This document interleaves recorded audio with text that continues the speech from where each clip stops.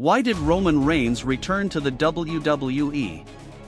Roman Reigns made his return to the WWE after a 4-month hiatus at SummerSlam, helping Cody Rhodes retain the undisputed WWE Championship versus Solo Sikoa.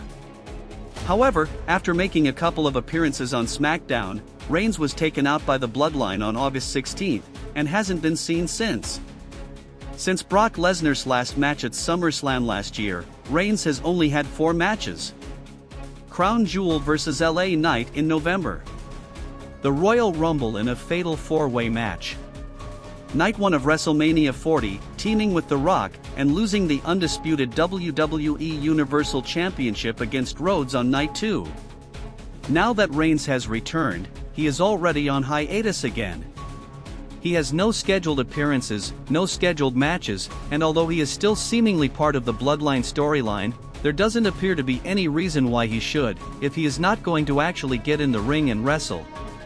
2025 will be John Cena's final year as an active wrestler in the WWE.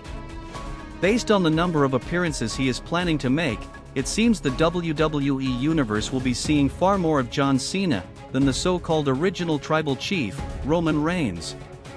Therefore, it seems the Reigns appears to have at least one foot out the door. Stuck somewhere being a retired and active wrestler. Unfortunately for Reigns, he cannot be both. Thus, he has to decide who he wants to be.